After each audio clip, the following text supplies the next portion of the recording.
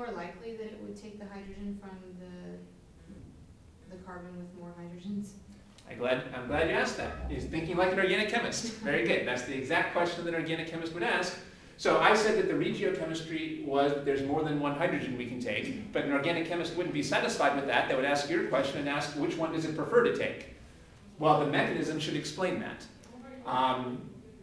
I think you were maybe taking a guess. Do you see any way here to explain, is it going to be easier to take the terminal hydrogen or the internal hydrogen? Well, I was thinking that it would take the external hydrogen, not because there's three, but because it gives chlorine more space, I guess, to... Steric hindrance issues. Yeah. Okay, so you're focusing on steric hindrance. That's not bad. However, remember, what's the other big factor besides steric hindrance?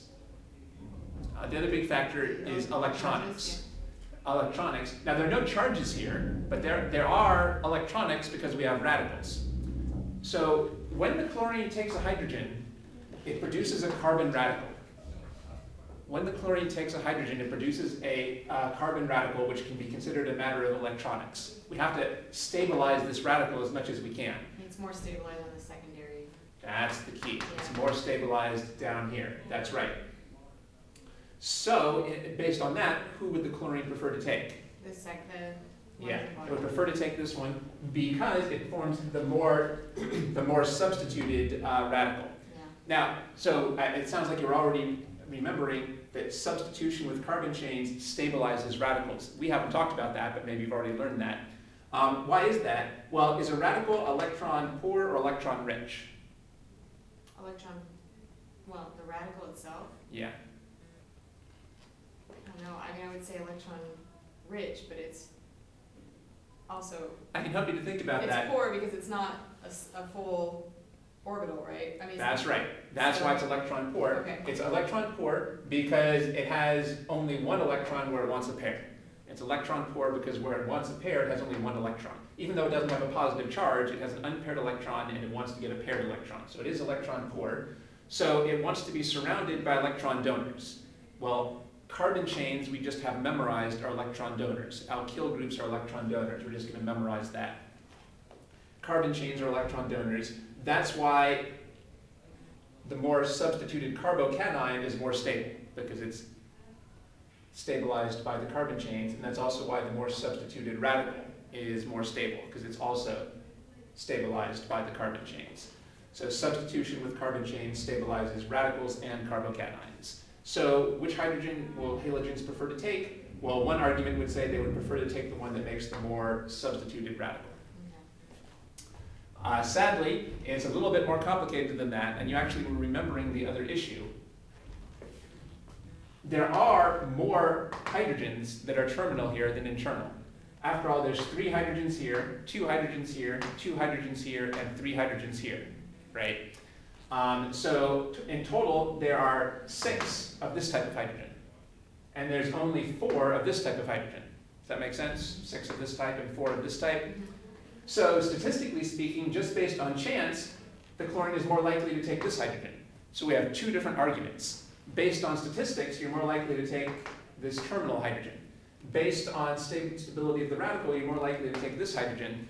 Well, which one wins out kind of depends on the mathematics of the situation.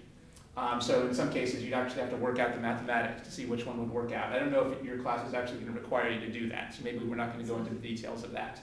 However, one thing we should say is some halogens are more selective than others. That is, some halogens really prefer to form the more substituted radical, and some halogens don't care very much. Basically, the more unreactive the halogen is, the more help it needs from a stabilized radical.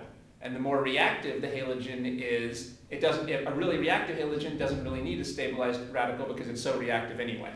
So remember, here's the type of halogens that go through radical halogenation. What type of halogen do you think of as being the most reactive? Fluorine, chlorine, or bromine? Bromine. Let's see, I guess it would depend on the reaction, but it's really fluorine here, because remember, fluorine is the most electronegative. Yeah. Maybe instead of looking at it this way, I should have drawn it like this. Maybe that wasn't good. I should have asked which of these radicals is the most reactive. Well, all of these want to gain an extra electron, But who wants an extra electron the most? Fluorine, because that's the most electronegative element in the whole periodic table. It's really frustrated that it doesn't have a full octet. So this is the most reactive. This is the least reactive.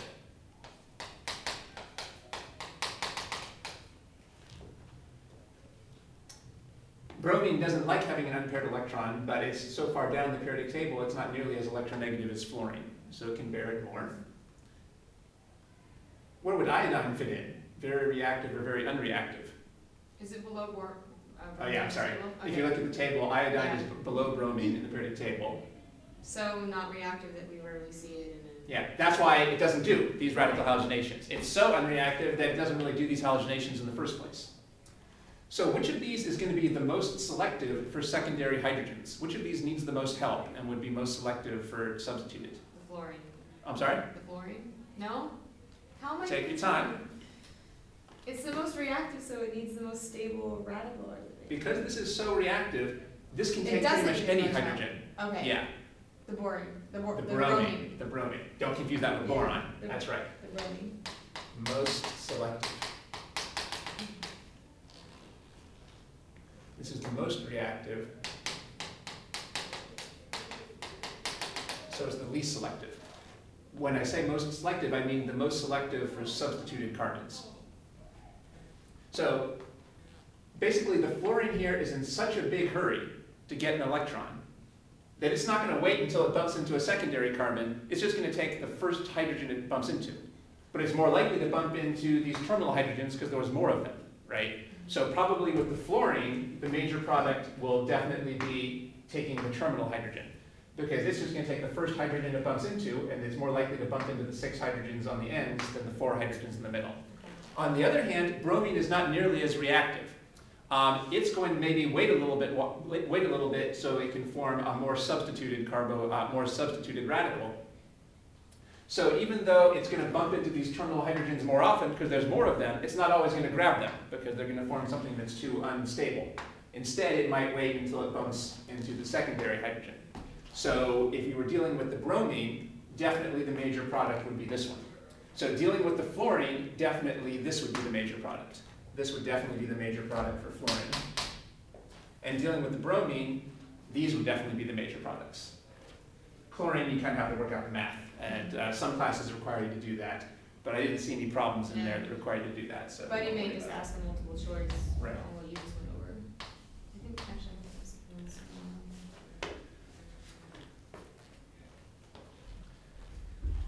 How about tertiary radicals?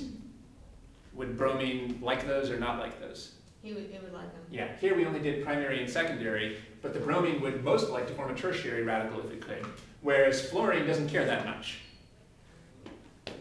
It's just going to probably make a main product of the hydrogens that there's the most of. So there's 2 factors. There's the statistical factor and the selectivity factor. Well, for fluorine, statistics is most important. It just matters which of hydrogens there's the most number. But for bromine, selectivity is more important, forming the more substituted, and chlorine depends on the details. It's intermediate between these. Okay. So, if he asked you to draw all possible products, then you would draw this one, and this one. If he asked you to draw the major product, well, for fluorine you would draw this, and for bromine you would draw this. And he probably wouldn't ask you that for chlorine, because that might be beyond the scope of your course. So you have to pay close attention on these halogenation problems as to whether they're asking for the major product or all possible products.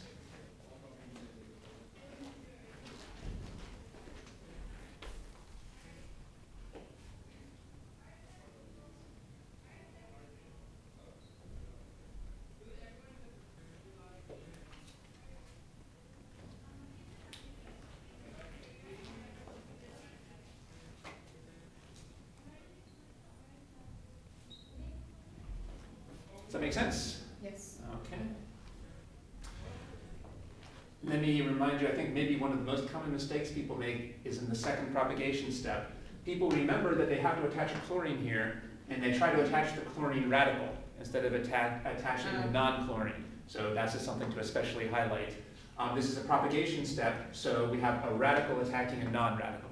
It's only in a termination step that you would have a radical attacking the chlorine radical. That's maybe one of the steps where people are most likely to get confused.